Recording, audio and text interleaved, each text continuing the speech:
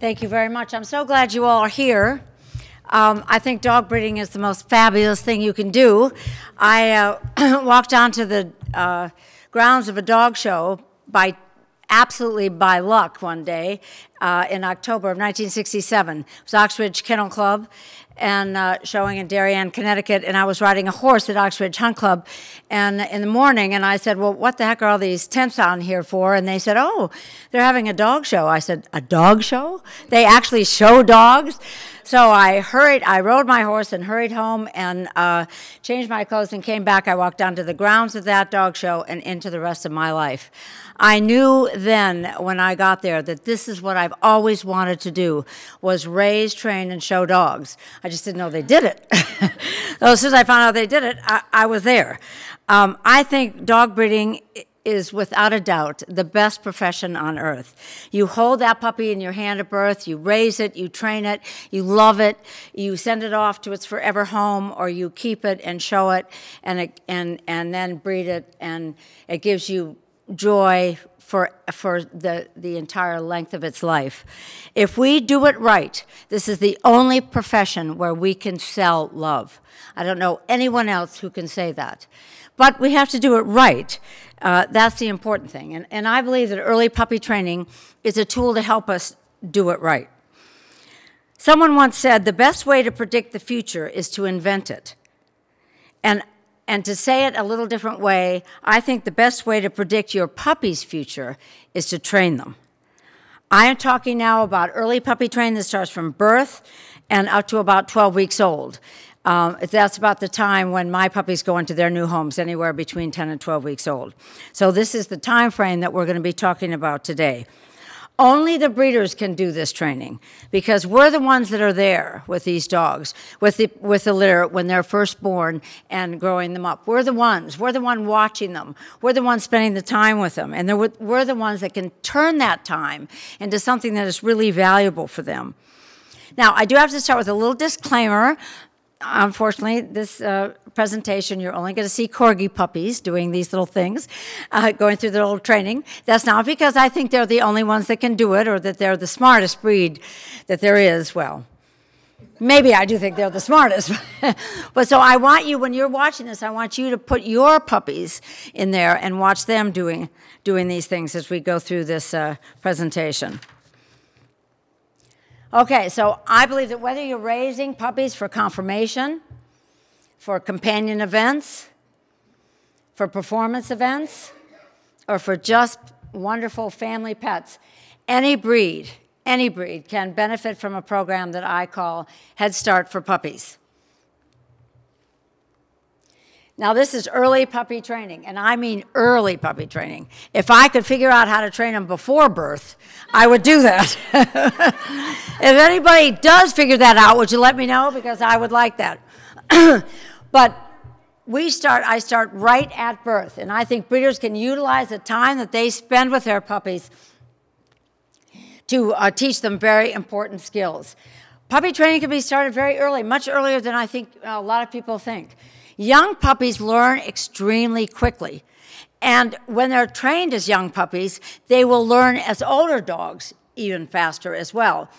It's because we're developing their brain, and we're giving them stimulus, and their brain is then able to take in much more as they grow.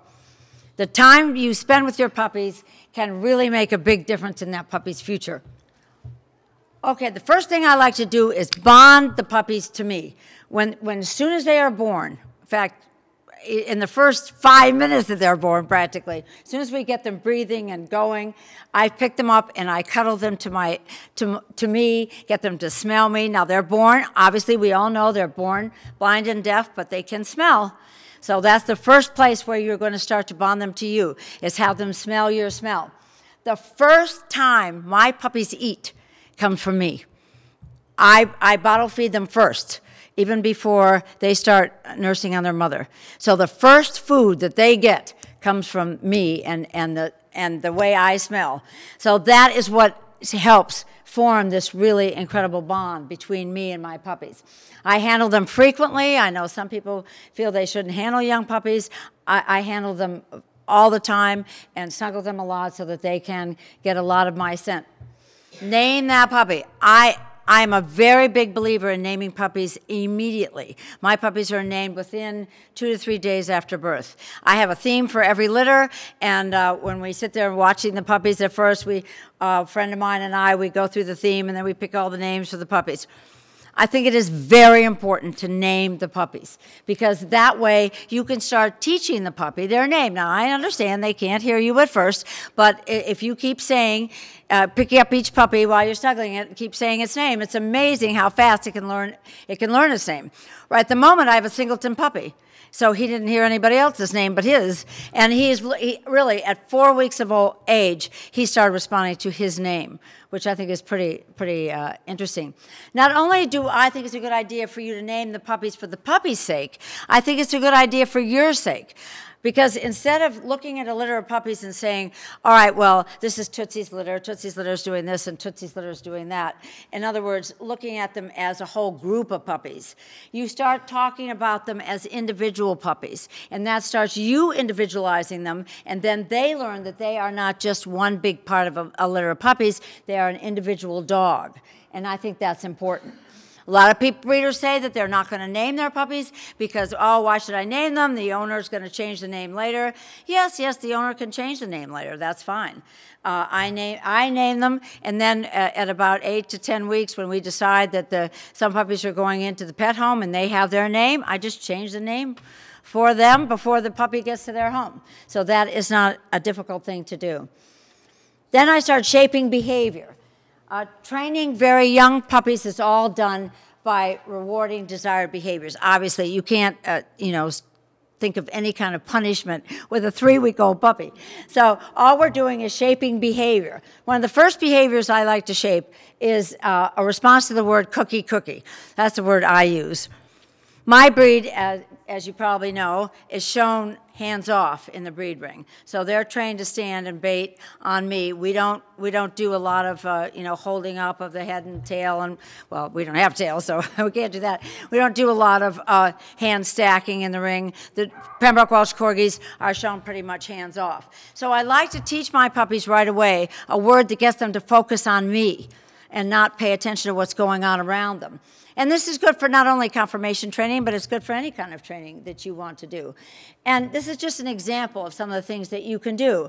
Once they start eating on their own and their little puppy pan, they're all eating there, I repeat the word cookie, cookie while they're eating. So they start to realize that the word cookie, cookie is also associated with food and associated with something good.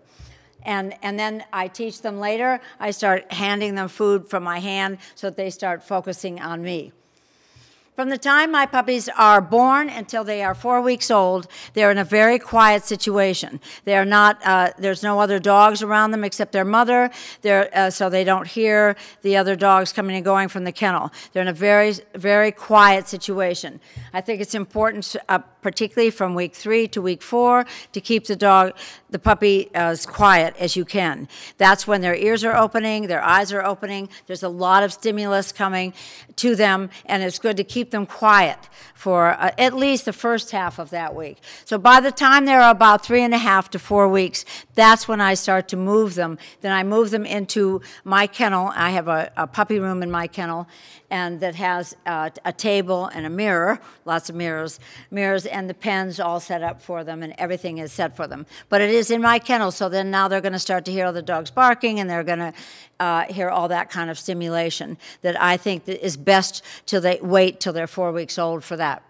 While they are running around my kennel room, what I'll do is at 4 weeks, start at 4 weeks, I take each puppy up individually, tell it, keep repeating its name, stand it on a table, and look at it in a mirror to see what the conformation is. And because I am interested in showing them in conformation, so I have them all teach them to stand first. If I know already that one of the puppies is definitely going to be a pet, either we have things in our breed that at birth we know that they're not going to be able to go in the show ring, either if they're long-coated or mismarked in some way, then I'll teach that puppy to sit starting right away. But basically, I start them teaching stand. I check their bites, open their mouths. Even dogs that are going into pet homes, they have to have their mouths open. The vets always open the dog's mouths. So they have to learn to do that. And I also obviously check for testicles, because I'm worried about testicles anyway, so we start checking early. Now, as again, if I know that the dog is going into a pet home, or if you are out there, you're raising puppies for obedience, then I would say it's very important to start teaching the dog to sit at 4 weeks, because they'll be on a table. You can get them to sit absolutely square. And puppies learn what they repeat. If you start them out sitting absolutely square, that's the only way they're going to know how to do it. And when they get older, that's what they're going to be doing as well. They'll still be sitting nice and square. I also use the table. I teach them down and down stay. And then I also start at 4 weeks, all the dogs, whether they're going into pet homes or whether they're staying with me, I teach them how to come when they're called. Coming when they're called is probably the most important thing you can teach a puppy. I start teaching them at 4 weeks, and that's by imprinting. You know, like the mother ducks imprints the ducklings on her, I try to imprint these puppies on me. And one of the ways I do it is I take them out I have a big fenced-in yard, and I take them out in the big fenced-in yard and walk away from them.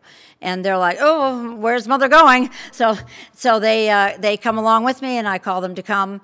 And that's the first way I start teaching them. Also, in my puppy room, I'll drop a few little kibbles in one corner, and then I'll go to the other corner, and I'll call them over to me and put little kibbles down in that corner. And pretty soon, they're learning to respond to the word come at about four weeks of age. I'm always amused at a dog show when you hear the word loose dog, and there's this dog, you know, catapulting through the building or through the rings. I always think, why didn't they just call it to come? Why didn't they just teach it to come? That would have been so much easier. So any dog that you're going to do anything with, if it's trained to come when it's called, it's certainly a great advantage. Now, then we come to about 8 weeks, and we start out the sorting process, okay? Which dog is which puppy is which?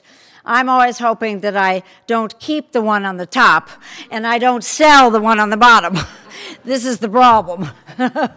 It's difficult in many breeds sorting out puppies at an age young enough so that you can then get the ones you know you don't want to use in your breeding program into a home while they're still young enough to, you know, a family can enjoy the puppy and the puppy can also bond to the family. It's difficult. My breed is not a breed where, you know, what you see at 8 weeks is what you're going to have as an adult. I don't know if any of you breed breeds like that out there, but certainly my breed is not that way. But there is one thing that you can tell at about 8 weeks of age in our breed is the basic genetic temperament the puppy has been born with. And that I do this through temperament testing. And what we do is we arrange this so that when my puppy is born, when my litter is born, I send out a notice to all my breeder friends and say, we're going to have a puppy test at a certain time so that they all come. We like to invite new breeders as well to see this. And I have one person who temperament tests most of my litter. She's pictured there. Her name is Joanne Baker. She's temperament tested almost every litter I've had since 1984. I've temperament tested every litter I've had since 1980. And I used the test that was developed by Wendy Volhard in the 70s. So it's a test that has really stood the test of time and is something that I've been able to really use all these many years with very little change. The only problem is the test does talk a lot about tails and how the tails do this and the tails do that. So we've had to, you know, look beyond that part all these years because obviously we don't have tails to look at. But if you are temperament testing a breed with tails, it is really even more helpful. So at about 7 to 8 weeks of age, I run the puppies through a series of 10 tests, they're not designed to be a pass-fail test at all. They're just designed to kind of give you an idea of what the puppy's temperament is. The test is administered by a stranger to the litter, so Joanne has never seen the puppies before she tests them. They are tested in an area of my home that they have never been in before, and it is the first time that they are ever alone. So I don't separate the puppies. I mix them up a little here and there in different pens, but they're never alone until the moment of the temperament test. The first test is social attraction, and basically the tester gets down on her hands and knees and calls the puppy to her. I bring the puppy in, put it down in a spot, and the stranger calls the puppy to her. Then the second one is following. She gets up and walks around and see if the puppy follows. The third test is restraint. This is what's happening here. I don't know if on the top slide, that is restraint. She holds the puppy down for about 30 seconds, a count of 30 seconds. And then, I'm going to go back to this, then she lets the puppy up. And what we love to see is a puppy who says, oh, I hated being down like that on my back, but I'm going to forgive you. This is one of the most important tests that I find to see whether these Corgi puppies will be able to go into a home with young children. Because young children do things that are very inappropriate to puppies. And you want a puppy that's going to say, they do, and there's nothing you can do about it. You want a puppy, if you have a family with young children, you want a puppy that's going to say, it's okay. I didn't like it, but it's okay. I love you anyway. So that's what we're doing.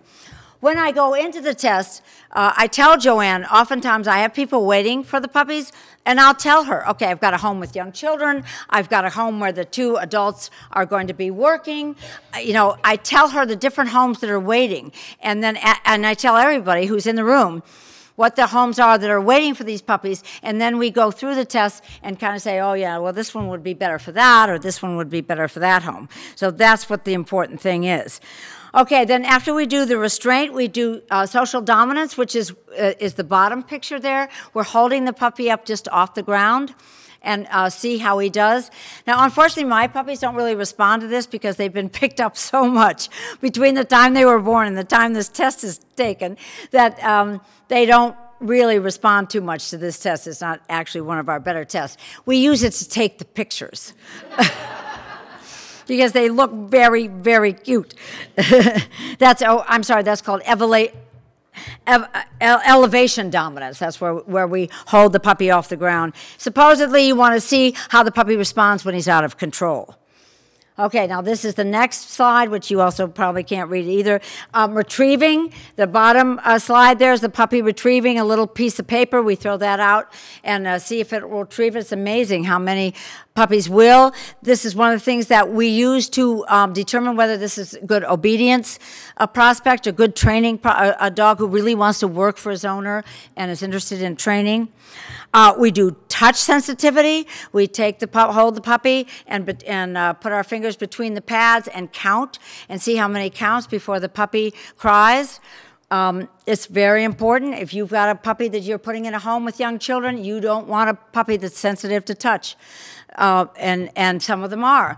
Pembroke Welsh Corgis were actually bred to be sensitive to touch because they were bred to, and sound, and sight, because they were bred to be herding dogs. So this is something that I have to test for and think about. Sound sensitivity, we bang a pot and see how they respond. Chase, we put a towel down and drag the towel across the floor and see what their chase reflex is. This is to decide whether you have a dog that would be a good candidate for herding trials. I personally am trying to breed out the herding instinct in my dogs, and I laugh about that. So, some of my fellow breeders don't think that's too funny, but but here's the thing. Most of my dogs go into homes with children or family dogs, and a dog that has high herding instinct and really a high chase prey drive is not a dog, especially for young children. So this is something that we test for and we look for. Stability. Stability is the top slide there. We open an umbrella and set it down. This is something that the puppies have never seen. And when puppies go to dog shows, they're going to see things they've never seen. So I want to see how they respond. Now that little fella said, oh, yeah, look at that. So this would probably be a good prospect. Another thing that we do is that we decide what the energy level is of the puppy. Now, even though you can't read it, you can see this up here. We have a score, and the scores have different descriptions to them for the score, and that's how we score it. And then on the actual page, there's a column there where we put comments. So we do write comments because some puppies don't fit in exactly to the score, so we want to see, you know, put down comments. I keep all these pages and I refer to them later because sometimes an owner will call me up and say, oh, you know, my dog is this or doing this, and sometimes I'll go back and say, well, you know what, I understand that because the dog showed this kind of a tendency on the temperament test. Here's what I recommend that you do. Then after the test, we bring all the puppies back into the room because now I want to pick my star. That's what I'm there for. I want to pick the dog that I feel is going to be the best maybe temperament on the day, and that doesn't mean that I don't change my mind later, but on the day, the best temperament for the show ring. And because that's what I'm doing. And then we stand them on the table, and I have all the breeders there, go over them. As I said, a lot of times we have young breeders, so we're teaching them what to feel for on the 8-week-old puppy. And then we often say, well, you know, this could change, or this might not change, or it's been our experience that, you know, if you have this at 8 weeks, this is maybe what you're going to have. But so that it's a learning experience, not only for me and watching my litter, but also for the other people there. And one thing I forgot to say is that during the test, I'm not allowed to say anything. Because I have to keep absolutely silent, which if anybody of you know me is not very easy to do. But it's good for me because I have to stay silent and really watch how these puppies are responding to the tester. And then that gives me some ideas. I mean, it has happened over the years that a litter of puppies, I had no idea which one, you know, I had my eye on one, and then another puppy came into that test and just blew me away and turned out to be one of my best show dogs. So that can happen. I love that when it happens. One of the things I do with each person there before they can go home, I say to them, which puppy would you take home today and why? And that sometimes that helps me because I've seen them every day since they were born, but they're looking at them for the first time. And a lot of times the one I think is the best, somebody else, another breeder there will say, oh no, this one, I like this one better, and it turns out that that breeder's more right than I am in the end. So and again, it's another learning experience for young breeders, which I think is very important. We need to bring breeders along and teach them how to evaluate puppies. So after the temperament test, this is when the real work starts. My puppies are trained every single day from the time they're 8 weeks old to the time they go into their new homes. Now, I can't always do it all myself. I hire kids in my neighborhood to help me. Luckily, right now, I have twin girls that live very near me and can walk and love to do this. I mean, you know, get paid for training puppies? I wish somebody had given me that kind of a job when I was this age. So I teach them how to do it, and they do it for me, which is a great thing. The first thing I do is teach them how to walk on a leash. And one of the reasons is because I really can't tell how this dog is going to move, going to be, how good a show dog the puppy is going to be until I see how the dog handles himself on a lead. Some of them you put a leash on and the dog goes, you know, like that. Some of them you put a leash on and they go like this, you know, and that's it. I mean, we hope we can train them to walk better, but not always. So leash training is extremely important. I know breeders that don't leash train their puppies till they're 4 or 5 months old, but I like to start at 8 weeks and get that going so that I can see how that's going to work. One of my little tips for leash training is the best thing that works for me. There's lots of different ways to do it, but one of the best ways that works for me is to have the pen of puppies outside, all of them in one pen, take one of them out, walk about 10 or 12 feet away, put the leash on, and walk the puppy back towards the pen. Because the puppy's anxious to get back to his litter mates.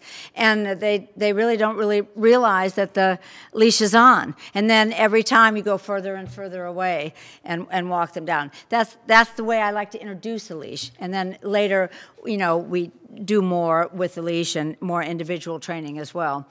We teach them stand for exam, of course, because my puppies my breed is judged on a table. If they are not able to stand on a table while a second person examines them, you know, you might as well forget it. So I start them right away. I start them really at 4 weeks standing on a table. We teach them to free bait. That comes a little bit later. I like to teach them to stay on a table without food first, and then introduce food later. And free baiting, of course, is when they learn to stand on their own on the ground and look up at me. crate training. Every puppy, after the temperament test, each puppy is put into its own crate so that it's very well crate trained before it goes into its new home. That's so important for not only socialization, but of course for housebreaking and other things. My new owners always come to get the puppy with their crate, and they are trained on how to continue the crate training of the puppy. But it's a lot easier for them if that puppy's already crate trained before it goes to them. Obedience training. Now, if the puppy is definitely going to be either a pet or I have somebody who's interested in obedience, then we really concentrate on sit and down stay. Again, come, still the most important thing you can teach the puppy. Fetch, I also teach them to fetch. I actually teach all my dogs to fetch. The dogs that are going into a pet home, if they learn to fetch, it's the best way to exercise them. The biggest health problem in Pembroke Welsh Corgis is obesity, and that is totally owner-controlled. So if I can give them a way to exercise their Corgi without having to exercise themselves, which seems to be the way most Americans want to do it, then it will help in the health of that puppy later, because hopefully they can keep the puppy a little thinner. Again, with Come Now, now that they're leash broken, I start teaching come on a leash. I teach my kids to back up and call the puppies to come while they're on leash, always with lots of treats. I am lucky that I have a breed that's very food motivated, and I do use, obviously in the training of young puppies, use lots of treats. I use small treats. I use cat food at first. They love cat food, and it's smelly and it's small and it's easy for them to chew. Now, no matter what it is you want to do with your puppies, if you start introducing it now at 8 weeks, they will be much better at it. No matter what it is you want to do. You want to do field trials or dock diving or barn hunts or tracking or herding or anything that you want to do with your puppies later. Think about it now and start introducing them to it. Obviously, this little fellow is never going to have any problems if he goes through an agility tunnel. Tunnels are no problem for him because he's been sleeping in them since he was about 6 weeks old. But it's sort of fun to think up things that you could do that you could do with your puppies and introduce them to as a young age. The agility people, they start them on teeter-totters and all of the they have small baby puppy-sized agility equipment. So whatever it is that you want them to do, we could start doing it now. Grooming. Grooming is so important. I know, I see people who say, oh, my dog is so frightened of the blow dryer because I never introduced him to it. Well, I think you should introduce any kind of grooming things that your breed needs right away. Because even if it goes into a pet home, grooming is so important for the life of the dog. And if a dog is happy to be groomed, the new owner will groom it more. If the dog is horrified by having its nails done or being combed or being blown dry, the new owner is not going to do it, and it won't be fun for them. I start weekly nail trimming at birth. My dogs that stay with me, their nails are done every week from birth to death. That's why most of them put up their little paw and say, "Can I go in the pet home?" Because I bet you the pet home's not going to do my nails every week. So I begin bathing them at 6 weeks or sooner if they need it. And I introduce blow dryers first on the adult dogs. I just have the puppies around while the blow dryers are going. And then, because my breed is blown dry at the dog shows, so at first they just hear it, and then as they get older, they go on the table and start to be blown dry as well. Well, okay, so this is a lot of work, obviously. It's a lot of fun, but it's a lot of time spent and a lot of work and money. I pay these kids to help me train the dogs. So what is the benefits of this? Well, first of all, puppies learn what they repeat. And this is what I tell my new owners. Puppies learn what they repeat, and you promote what you permit. My little puppy owners, they go out repeating that when they leave my house. But this is true. Puppies learn what they repeat. And if you just have them repeat just exactly the way you want them to do it when they're an adult, that's all they're going to learn. They're not going to learn the wrong way to do it. So that's so important, especially for new owners that maybe have never had a dog before. They're getting a puppy that's already trained, already know how to do things, and they feel so much more confident taking that puppy home. Also, puppies will be ready to compete early in all the AKC events if that's the kind of thing you're doing. Now, luckily, now AKC has decided to have 4 to 6 month puppy classes at their shows, and I love that. I love doing all the little puppy things because my puppies usually they might not be the best one there, but they're usually the best behaved. so often I win early, quick, because they're the only one that'll walk on a leash, you know. But now we have these 4 to 6 month puppy classes so that we can take puppies to shows early. I'm so pleased about that because I think, again, if you want them to go be a show dog and as an adult, you need to introduce them to that early. Introduce them to mats and all kinds of things that have to do with the shows. So the benefits of early puppy training. They learn what they repeat. Through early puppy training, they don't learn any bad habits. They can be placed in the right home for them. This puppy here was sold into a family, a woman who was very fond of her elderly mother-in-law. And she said, I want a puppy that not only is going to be good for my family, but can go to the nursing home and be good for my mother-in-law because I'm so fond of her. Unfortunately, this woman has now passed away. But when that puppy was they only had it for a few weeks, and off he went to the nursing home, and look at the smile on the mother-in-law's face. That's why I do what I do. They'll make an easy transition into their new homes. First of all, you're going to place them in the home that's right for them because you've decided what temperament is right for that home, and you've trained the puppy to go into that home well. And then they make that easy transition into the home. It's good for them, good for the new owners, and everybody is really happy. Also, the new owners are going to feel very comfortable contacting you in the future for any problem they might have with the puppy down the road. I always say to people, when you buy a puppy from a breeder, and especially when you buy from this breeder, you not only get the puppy, you get me, whether you like that or not. But I think that's something that's very important. And I think if you train the puppies first and then show the new owners when they come to take the puppy home what training you have done with the puppy and even get them to practice a little bit, they feel comfortable then calling you if there's a problem because they know you trained that puppy. You put the puppy together, so if they take it home and it starts breaking, they figure they can call you to help put it back, and that's what you want. You want them to call you because you're the one that knows your puppies the best. You're the one that knows what they do and what they don't do. Not only in behavior, but also from the veterinarian. I have saved my puppy owners really thousands of dollars to the vets when they call me up and say, the vet has decided that the puppy has X, Y, and Z, and I'll say, well, you know, I don't think so.